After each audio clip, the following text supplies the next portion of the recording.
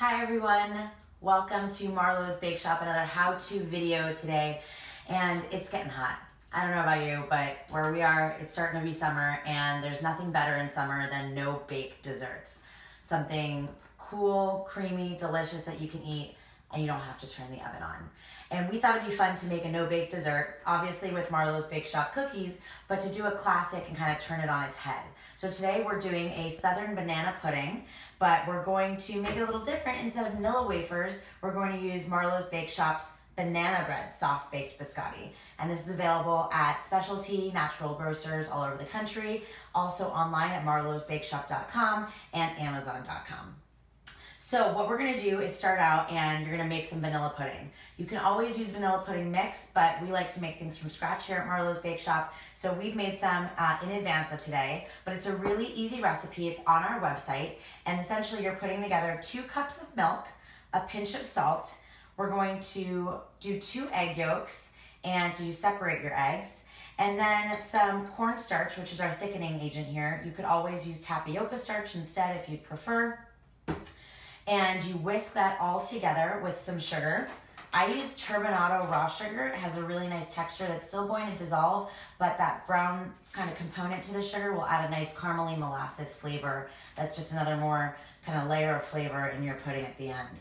And you mix that all together, you whisk it, and then you're gonna cook it stovetop on a double boiler. So this is the part where you're not baking at all. And a double boiler is something you can buy at a local Bed and Bath or something, but you don't have to have one. You can always make your own at home. And we did that here with a small saucepan where you put about 2 inches of water and you bring that to a simmer. And then you just place a bowl on top of your saucepan that will fit into it, and you whisk it right on top. It's a really gentle way to cook anything that has eggs in it so that you don't overcook it too quickly and get scrambled eggs, and nobody wants that in their Southern banana pudding.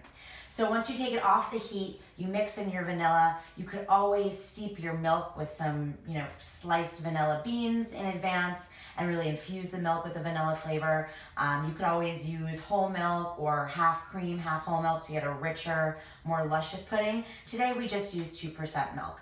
Keeping it light here, the summer months, you gotta watch that waistline. So we've got our vanilla pudding. We've also got some thinly sliced bananas here. And for a whole batch of vanilla pudding, you're gonna wanna use about 2 bananas. Make sure they're on the ripe side, but not super brown, because you want them to retain their integrity when they're in that pudding. And then we've taken a whole 5-ounce box of Marlowe's Bake Shop cookies, and you're gonna chop them up in about fifths. And so what we're gonna do is we're gonna start with a layer of soft baked biscotti, and we're using these really cute about 8-ounce ramekins here, so they're nice individual servings. And you're gonna layer the base of the ramekin with your chopped biscotti. And this is what you would use, or this is the part you would use vanilla wafers, but we're kind of doing banana on banana today. And this is gluten-free, just in case anybody in your family is living a gluten-free lifestyle. So you've got that nice base layer of cookies, and then we're just gonna layer the bananas on top. Now our pudding has cooled, and then we also let it set in the refrigerator for about an hour. And we put some saran wrap on it while it's set. And what that does is it keeps it from forming that pudding skin, which some people love. But if you don't like that, you just put the saran wrap on it, kind of press it down, let it set. Then we're gonna take about a half cup, woo, cheers, half cup of pudding. And we're gonna use a little half cup dry measuring cup just to make it easy today. And you're gonna pour that pudding all over the top. I only got about a 1/4 cup there, so another scoop. And it's going to really fill in the gaps there. If you can see, you get a nice close up. So you've got that nice creamy, thick pudding. It's already gonna start softening up that crunchy biscotti. And then we do another layer.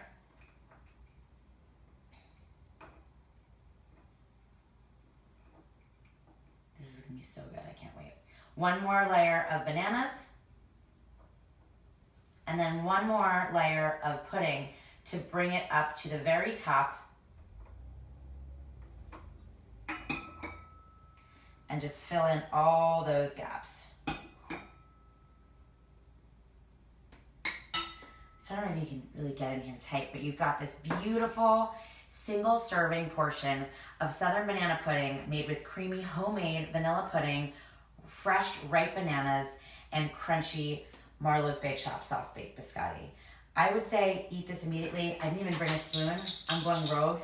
I'm gonna eat it with my tablespoon. You can let it set in the fridge too if you want, but just don't wait long because it's only going to get stolen by your neighbor or your spouse. Oh my God, hold up. Thanks for joining us today. Visit our other videos on Marlo's Bake Shop YouTube channel. It's not nice to speak while you're eating, so swallow it first. Thanks for joining us.